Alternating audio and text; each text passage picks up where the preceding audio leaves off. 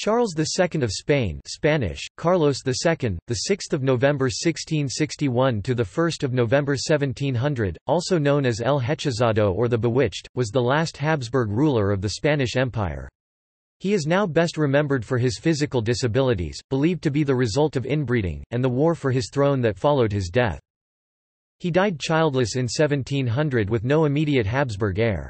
His will named his successor as 16-year-old Philip of Anjou, grandson of Louis XIV and Charles's half-sister Maria Theresa. Disputes over Philip's inheritance led to the War of the Spanish Succession.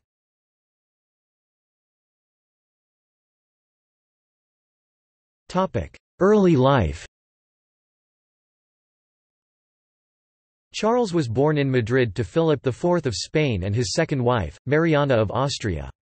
The only surviving son of his father's two marriages, he was given the title Prince of Asturias, traditionally held by the heir to the Spanish throne. Philip and Mariana were uncle and niece, making Charles their son, great-nephew and first cousin respectively. All 8 of his great-grandparents were descendants of Joanna and Philip I of Castile. The impact of this inbreeding is not fully understood. His elder sister Margaret Theresa did not appear to have the same issues. Charles himself suffered ill health throughout his life. He has been described as short, lame, epileptic, senile and completely bald before 35, always on the verge of death but repeatedly baffling Christendom by continuing to live. In his case, the so-called Habsburg lip was so pronounced he spoke and ate only with difficulty, did not learn to talk until the age of 4 or walk until 8.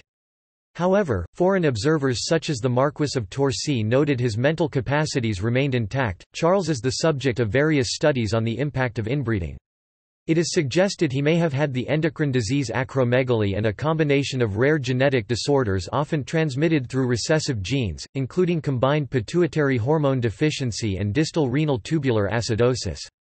However, this is speculation. The authors of the most significant state evidence supporting inbreeding as an important factor in the extinction of the Spanish Habsburg lineage are not conclusive. It has not been demonstrated. Disabilities suffered by Charles II were caused by detrimental recessive alleles inherited from common ancestors.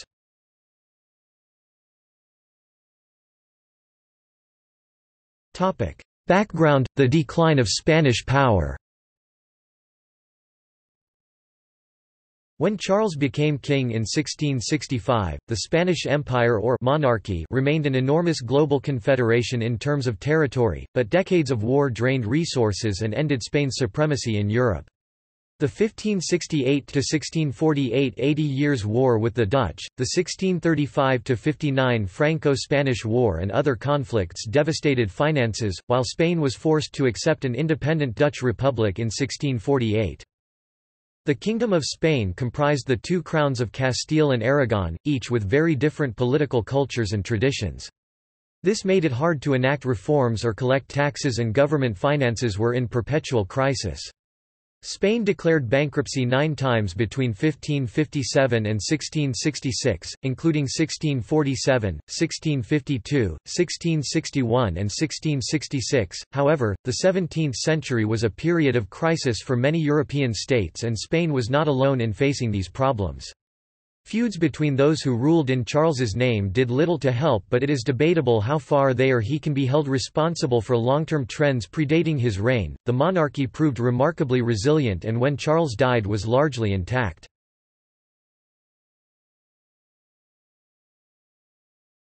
Topic: Reign.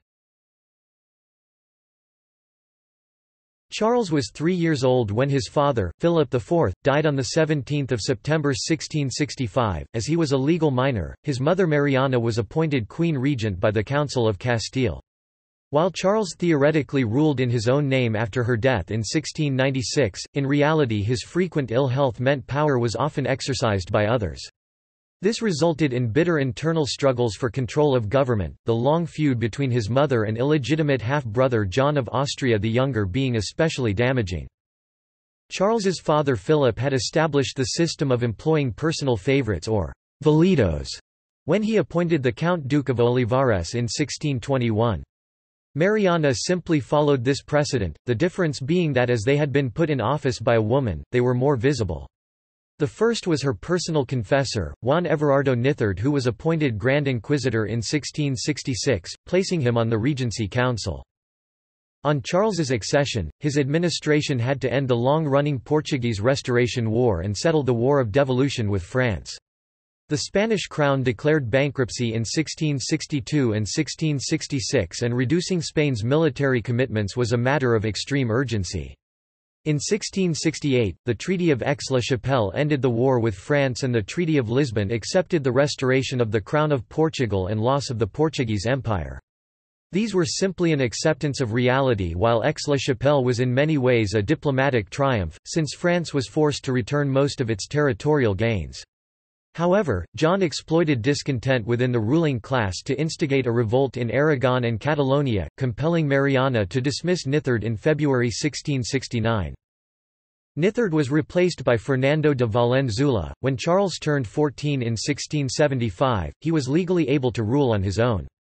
This would have resulted in the end of the Regency, while John used the opportunity to dismiss the Valido. Mariana succeeded in having the regency continued on the basis of Charles's disabilities, and Valenzuela returned to court in 1677. The outbreak of the Franco-Dutch War in 1672 dragged Spain into another war with France over the Spanish Netherlands, the cost of which placed almost intolerable strain on the economy. In January 1678, John finally took charge of government, expelled Mariana and exiled Valenzuela. Ironically, given his earlier opposition to the concessions made in 1668, his first act was to end the war. Under the terms of the Treaties of Nijmegen, Spain ceded many of the territories in Franche-Comté, and the Spanish Netherlands returned by France at Aix-la-Chapelle. Having spent so many years achieving power, John's administration failed to live up to expectations, one of its few achievements being stabilizing the currency. He faced an almost impossible situation and had insufficient time to have a real impact before his government ended with his death in September 1679. Mariana returned as Queen Regent, but her influence was diminished by Charles's marriage in November 1679 to the 17-year-old Marie-Louise of Orléans, to whom he was devoted. The 1683–84 War of the Reunions was a brief but devastating conflict with France over the Spanish Netherlands, followed in 1688 by the outbreak of the 9 Years' War. Shortly afterwards, in February 1689, Marie-Louise died, despite allegations she was poisoned. Based on the description of her symptoms, modern doctors believe her illness was almost certainly appendicitis.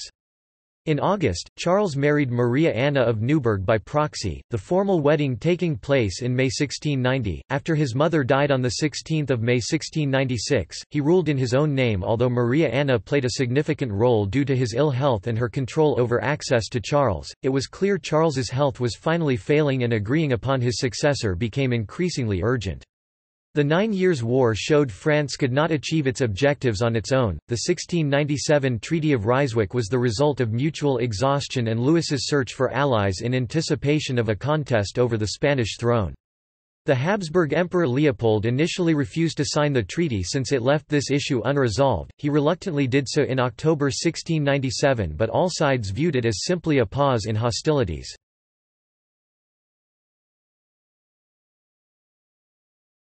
The succession.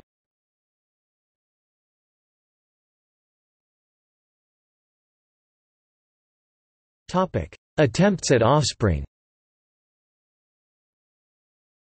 One of John's last acts was to arrange Charles's marriage in 1679 to Marie-Louise of Orléans, eldest daughter of Philippe I, Duke of Orléans. The French ambassador wrote that the Catholic king is so ugly as to cause fear, and he looks ill, while the marriage was strongly resisted by the prospective bride but went ahead regardless. When Mariana returned as regent, she did her utmost to isolate Marie-Louise, who was French, rather than Austrian, and the choice of her bitter rival.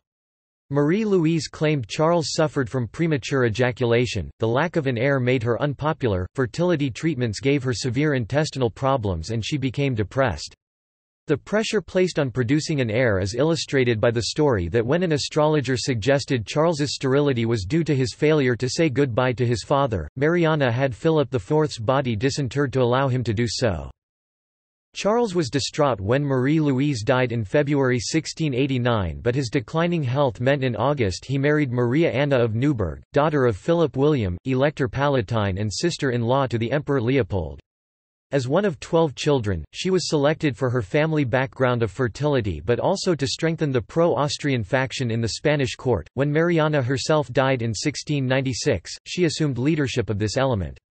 The marriage was no more successful in producing an heir. After his death, Charles's autopsy revealed he had only one atrophied testicle and he was almost certainly impotent by this stage.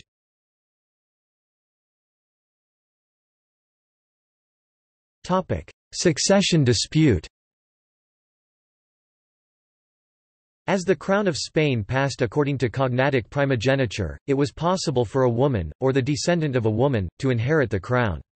This enabled Charles's sisters Maria Theresa (1638–83) and Margaret Theresa (1651–1673) to pass their rights to the children of their marriages with Louis XIV and Emperor Leopold. In 1685, Leopold and Margaret's daughter Maria Antonia married Max Emanuel of Bavaria. She died in 1692, leaving one surviving son, Joseph Ferdinand. In October 1698, France, Britain, and the Dutch Republic attempted to impose a diplomatic solution to the succession on Spain and Austria, by the Treaty of The Hague or First Partition Treaty. This made Joseph Ferdinand heir to the bulk of the Spanish monarchy, with France gaining the kingdoms of Naples and Sicily and other concessions in Italy plus the modern Basque province of Gipuzkoa. Leopold's younger son Archduke Charles became ruler of the Duchy of Milan, a possession considered vital to the security of Austria's southern border. Unsurprisingly, the Spanish objected to their empire being divided by foreign powers without consultation, and on 14 November 1698, Charles II published his will. This made 6-year-old Joseph Ferdinand heir to an independent and undivided Spanish monarchy, with Maria Anna as queen regent during his minority, an announcement allegedly received by the Spanish councillors in silence. Joseph Ferdinand died of smallpox in 1699, leaving Louis XIV's eldest son, the Grand Dauphin, as the senior surviving legitimate descendant of Philip IV. Since this would lead to the union of Spain and France, an alternative was needed. In March 1700, France, Britain and the Dutch agreed the Second Partition Treaty or Treaty of London. Archduke Charles replaced Joseph Ferdinand as heir, with Spanish possessions in Europe split between France, Savoy and Austria. Charles altered his will in favour of Archduke Charles, once again stipulating an undivided and independent Spanish monarchy. However, much of the nobility, including Charles, disliked the Austrians and saw genuine advantages for Spain in a Bourbon candidate. In September 1700, Charles became ill again. By 28 September he was no longer able to eat and Portocarrero persuaded him to alter his will in favour of Louis XIV's grandson, Philip of Anjou. When Charles died on 1 November 1700, the throne was offered to Philip, who was proclaimed King of Spain on 16 November 1700. This was accepted by Britain and the Dutch Republic among others, but disputes over division of territories and commercial rights led to the War of the Spanish Succession in 1701.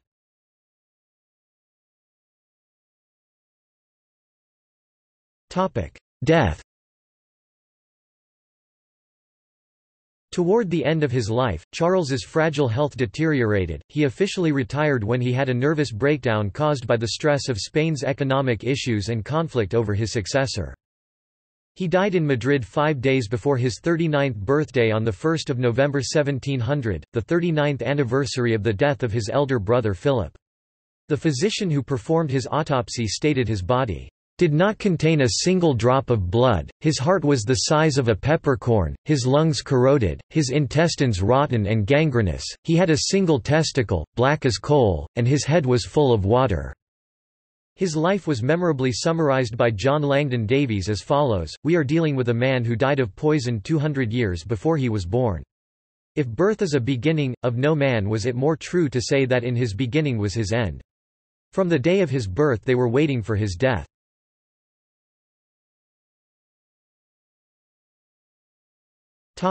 Legacy. In his role as monarch, Charles presided over the largest ever public auto da fés in 1680 and 1691, the latter resulting in the death of more than 37 victims.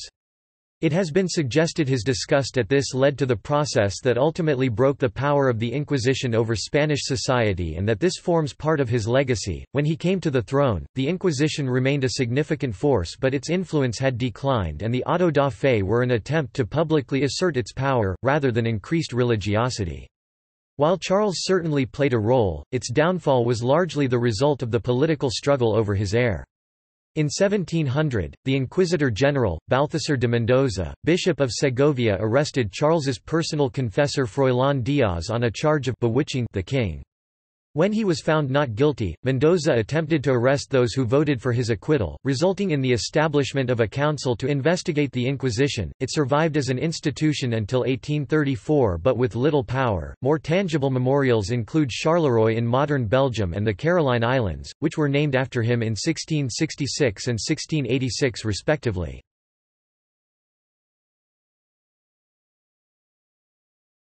Topic: Heraldry.